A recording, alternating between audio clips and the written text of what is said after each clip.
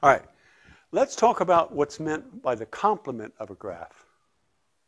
The complement of a graph, denoted G sub C, is the graph having the same vertex set as G. But now a pair XY of distinct vertices forms an edge in the complement if and only if it's not an edge in the graph. So you simply take non-edges and make them into edges, take edges, turn them into non-edges. Very simple idea. So what I have below is the complement of an odd cycle. So if you take an odd cycle of size 7, you would originally have all the edges around the outside. Agreed? So what I've done is take away those edges and put in all the edges through the interior. Okay, is that clear what I've done? Okay, now you take a minute and see if you can explain to me why that graph is not perfect. Explain to me why. In fact, I'll give you a hint. Take the whole graph and show that its chromatic number is bigger than its maximum clique size. Not equal, bigger than. Again, try to explain why the chromatic number of that graph is bigger than its maximum clique size.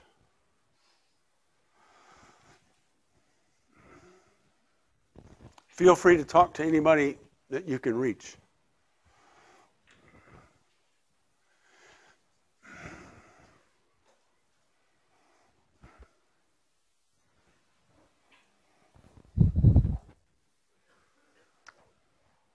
It's not a lot of vertices. What's the maximum clique size?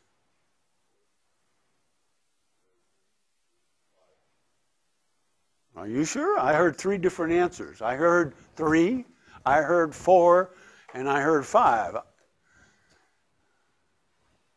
I will give you this much. It's at least 3. Because I do see some triangles up there. I do see some triangles. For example, 3, 5, 7 is a triangle. Agreed? 3, 5, 7? So the maximum clique size is at least 3. But is it 4? Or is it 5?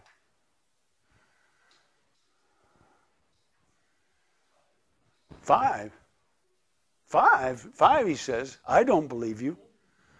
So that's an NP problem. If you say it's 5, you should be able to tell me, you should be able to tell everyone a 5 clique. Please do so.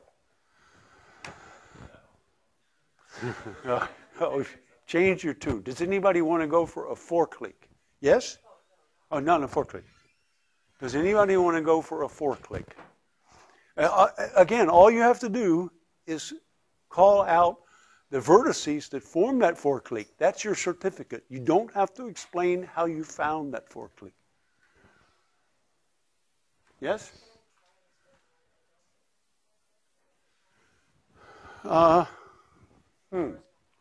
You want to explain to me why there's not a 4 clique, and therefore the maximum clique size is only 3. Okay, I'll give you a shot at it. Go ahead. Well, I'm noticing this is kind of like a star pattern, and by default, each of the points doesn't extend to all of the points. So, like in theory, if like every single line were filled, that would be one entire clique. Yes. The problem here, though, is that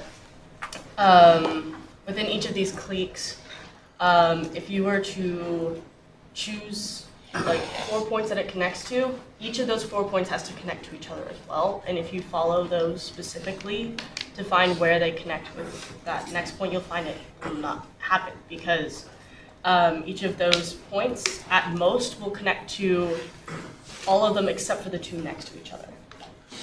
I like the last thing you said most of all. The last thing she said was people connect everybody except their 2 neighbors. So if you're in a clique, your neighbor on this side as well as your neighbor on this side is not. So let's walk around the cycle, keeping that last sentence in mind. In, out. Maybe in, out. So how can you get 4 ends going around the circle out of 7 if when somebody's in, the neighbor is out? On both sides. And obviously, now you can't do that. All right. So the maximum clique size is only 3. Now, can you 3-color that?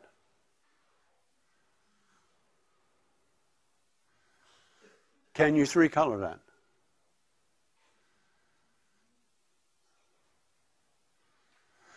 Can you find 3 vertices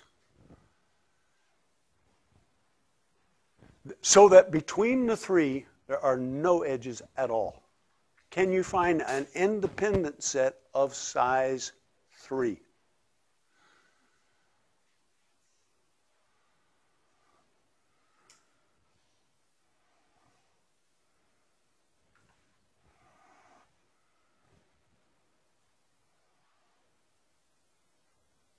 Yes? No? What are the induced sets which are independent? What are the subsets that have no edges?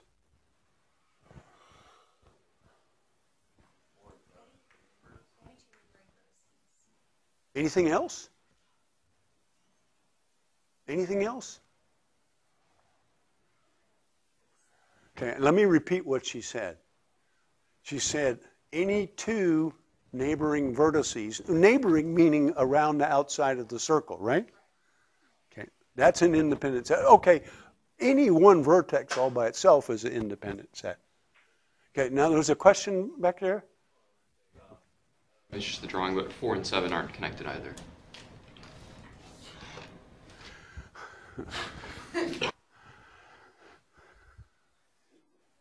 Have I told you how much I dislike you?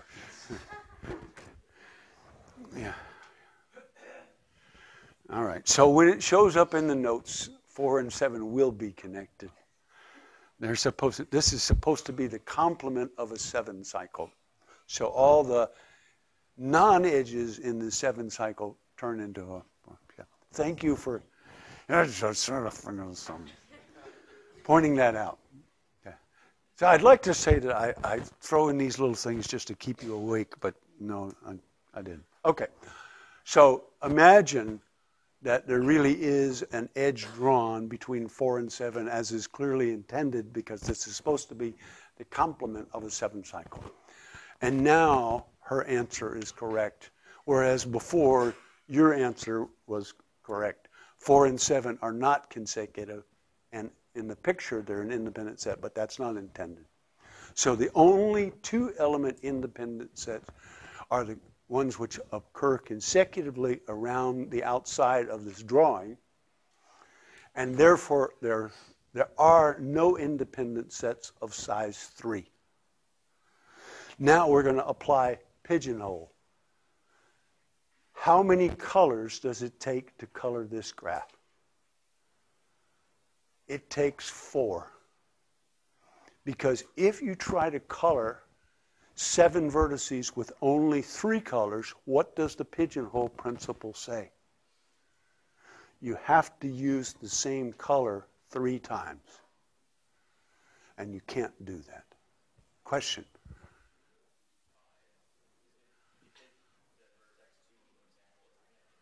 Different vertices. Here's the way I'm going to color it. 1, 1, 2, 2, 3, 3, 4. Now I can get away with 4.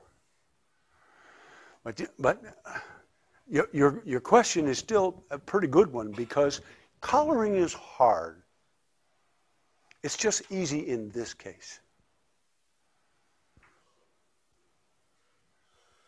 And by the way, this construction is actually part of a general construction which are called wheels. in which you imagine your vertices around in a circular arrangement. And then what you do is you say, this guy is going to miss a certain number on this side and a certain number on that side, and going to be adjacent to all the others.